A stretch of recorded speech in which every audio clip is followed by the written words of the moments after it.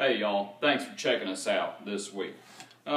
We've been going through the letter to the Corinthians. 1 Corinthians chapter 4 is where our study is going to come from today. I hope everyone's doing well. Hope you're ready for another Bible study. Pull out your Bible and study along with us. See what God's Word says for yourself. 1 Corinthians chapter 4 verse 6 is a verse that I think we sometimes we misapply. And let's just see what it says. 1 Corinthians 4, verse 6. It says, "Now these things, brethren, I have figuratively transferred to myself and Apollos for your sakes, that you may learn in us not to think beyond what is written, that none of you may be puffed up, on behalf of one against another." What Paul is talking about, he has talked about himself and Apollos throughout these first 4 chapters. Back in chapter 3, he talked about himself and Apollos. At the end of chapter 3, he talks about himself and Apollos again, along with Cephas. And in chapter 4, he talks again about himself and Apollos. But really, all the way back in the beginning, back in chapter 1 at verse 12, he says, "Now this I say, that each of you says, I am of Paul, or I am of Cephas, or I am of I am of Paul, or I am of Apollos, or I am of Cephas, or I am of Christ. Is Christ divided? Was Paul crucified for you?" And now we get up to chapter 4, verse 6, and Paul says, "I have figuratively transferred, now these things, brethren, I have figuratively transferred to myself and Apollos for your sakes." What he has done is, I think, is what it looks like. There were folks there in Corinth who were causing division and disruption, and they were drawing men away to themselves. But it was not Paul and it was not Apollos. There were not folks going around calling themselves Pauline Christians or Apollosian Christians. That's not what was going on, I don't think. And the reason I think that's not the case is because of this verse in 1 Corinthians 4, verse 6. Paul says, "I have figuratively transferred these things to myself and Apollos for your sake." He's saying, I have used, me and Apollos, I have used our names, rather than calling these other men who are doing these things, rather than calling them out by name for their sins. And Paul knew who they were. But he says, "I have figuratively transferred these things to myself and Apollos for your sakes." Well, it begs the question, why? Why did Paul do that? Why not rather call these guys out by name and get on them with both feet and really come down hard on them? Why did Paul transfer these things figuratively to himself and Apollos for their sakes? And I think the conclusion that you might come to is that what he's doing is he's giving them a chance to repent. He's giving everybody there in Corinth a chance to repent, rather than coming down on them with both feet, which he certainly could have. But it is a wonderful example. If we study it and if we apply it, it is a wonderful example of how to rebuke people, but do it in such a way that it gives them a chance to repent. Sometimes when we rebuke people, we do not rebuke people in humility. It talks about the meekness of wisdom in the book of James, that all things need to be done humbly, even rebuking sin. One of the best places, I think, to see that is in John chapter 4. In John chapter 4, you have the account of Jesus and the woman at the well. In John chapter 4, as Jesus says, "Whoever drinks of this water," in verse 13, "whoever drinks of this water will thirst again, but whoever drinks of the water that I shall give him will never thirst, but the water that I shall give him will become in him a fountain of water springing up into everlasting life." The woman said to him, "Sir, give me this water that I may not thirst nor come here to draw." Jesus said to her, "Go call your husband and come here." You understand what Jesus is doing? Jesus knew who she was. The woman answered and said, "I have no husband," in verse 17. Jesus said to her, "You have well said, I have no husband, for you have had 5 husbands. And the one whom you now have is not your husband, in that you spoke truly." The woman said to him, "Sir, I perceive that you are a prophet." Remember what she's going to say later on. Could this be the Christ? See how Jesus treated her? Because what Jesus did, and it's a wonderful example, Jesus, for lack of a better way of saying it, he rebuked sin without insulting her. And that is a wonderful thing. It's a hard thing to do sometimes, but that's what Jesus did. He dealt with the sin. He rebuked the sin, but he could have started calling her every name under the sun. But he didn't do it. He didn't do it. He rebuked her. He rebuked her, and he rebuked her in such a way that she could see her sin, but he rebuked her, for lack of a better way of putting it, gently.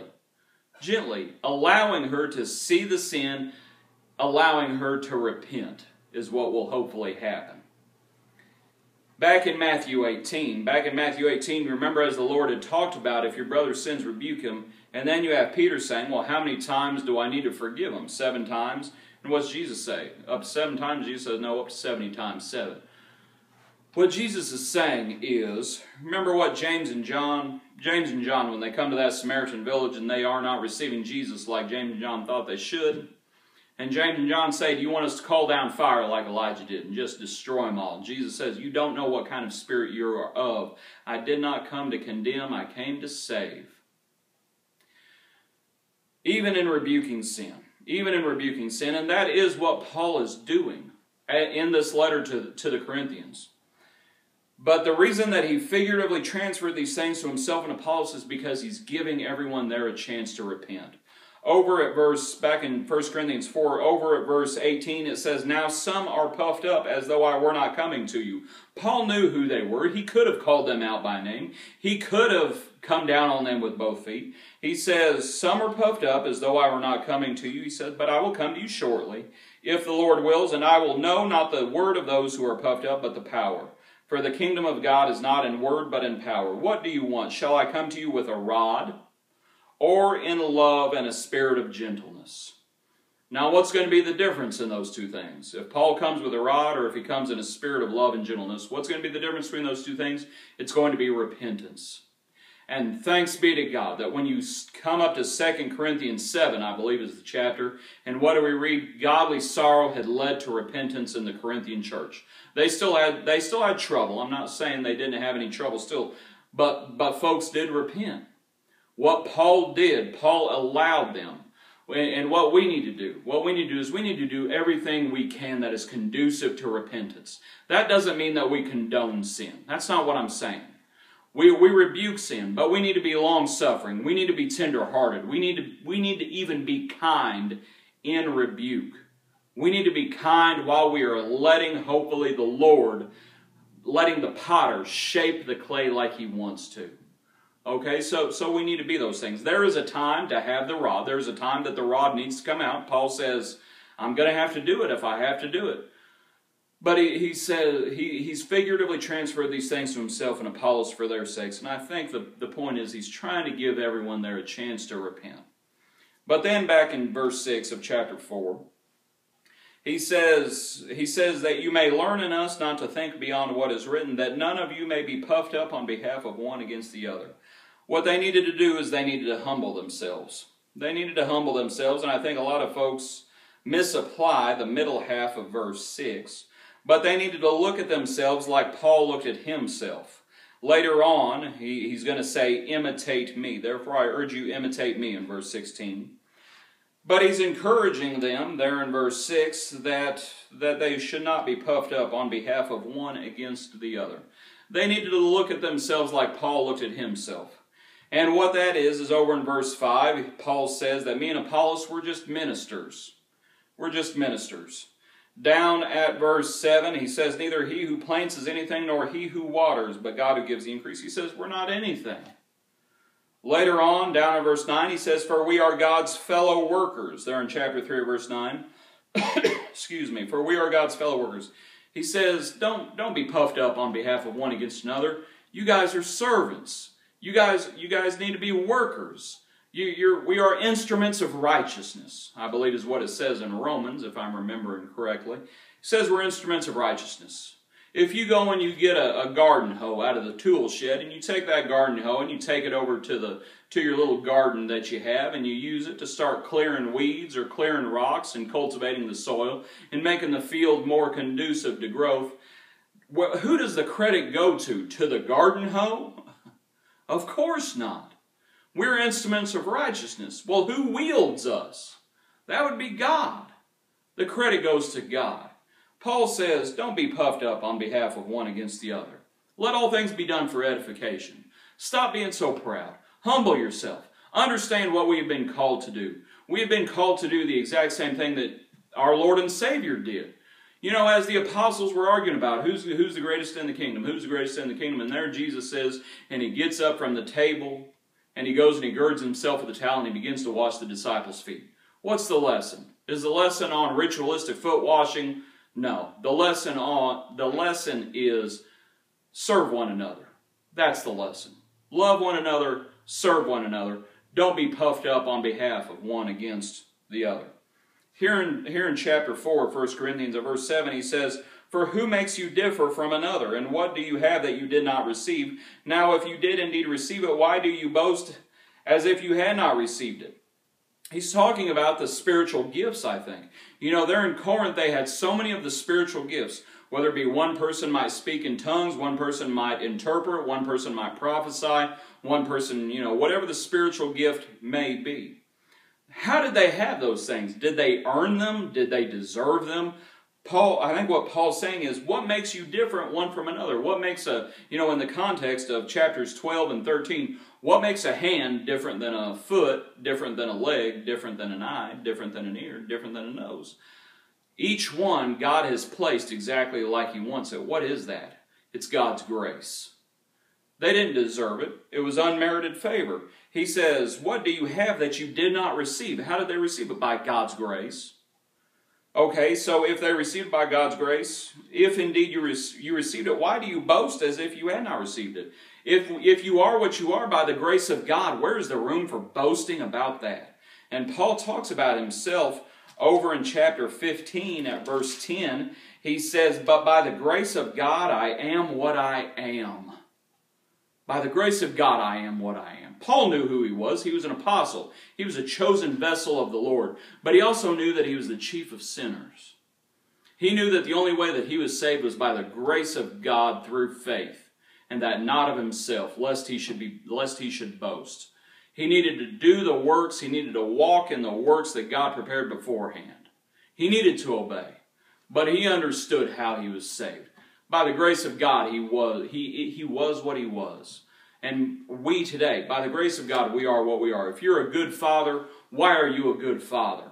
It's because God has shown you how to be a good father. If you're a good mom, what makes you a good mom? God has taught you how to be a good mom. If you're a good son or a good daughter or a good employee or a good boss or a good anything, how is it that you have been able to do those things? By the grace of God, we are what we are. That's what it boils down to. Well, if we are what we are by the grace of God, where is the room for boasting in that? There simply isn't any. Back in 1 Corinthians 4 now, verse 8, says, you are already full, you are already rich, you have reigned as kings without us, and indeed I could wish you did reign, and that we also might reign with you. What that is sarcasm. And anybody who thinks that sarcasm is not in the Bible, they don't understand the Bible, and they have not read the Bible, because what that is sarcasm. Earlier in chapter 3, he says, I couldn't talk to you as spiritual people, but as to carnal, as babes in Christ. That's not sarcasm. Paul says, y'all are just babes in Christ. But how did they think of themselves? Oh, they thought they were already rich. They thought that they reigned as kings. They thought that they knew everything. And Paul says, no. Knowledge puffs up, but love edifies. That's why he's going to instruct them to pursue the greatest gifts. Love, faith, and hope. They had a lot of trouble. They had a lot of trouble, and they needed to humble themselves. But I think, back in verse 6, concerning that verse when it says that you may learn in us not to think beyond what is written. I think the misapplication, and I've made it myself before, the misapplication is to think, well, what that means is that you don't add to the Bible or take away from the Bible. Well, the problem with that is here in 1 Corinthians 4, guess what? There's still quite a bit of the Bible that's going to be written. I don't think that's the point, and that doesn't mean that I disagree with that point, that we do not add or take away from Scripture. There are numerous verses concerning that, but I don't think that's what Paul is talking about in this verse when he says, I have figuratively transferred to myself and Apollos for your sakes, that you may learn in us not to think beyond what is written. I think what he's saying, the primary application is he's saying, you need to look at yourselves like me and Apollos look at ourselves. You need to imitate us as we imitate Christ. Don't think more of yourselves. Don't think more highly of yourselves than you ought to. Because what we are, as he's about to talk about the apostles that God has displayed, us, the apostles last in verse 9, as men condemned to death. The point that he's making is you need to look at yourselves as servants of God, nothing more. That's what it means to be a Christian. That's what it means to follow Christ. That you humble yourselves and you give the glory to God. We are ministers. We are workers. God gives the increase. God gets the glory. I hope you've enjoyed this study. I hope you have found it edifying. God bless you. If you have any questions or comments, leave them down below. I'd love to hear from you, and I will respond to any question you might have. Hope you have a good week. Until next week, thank you for watching.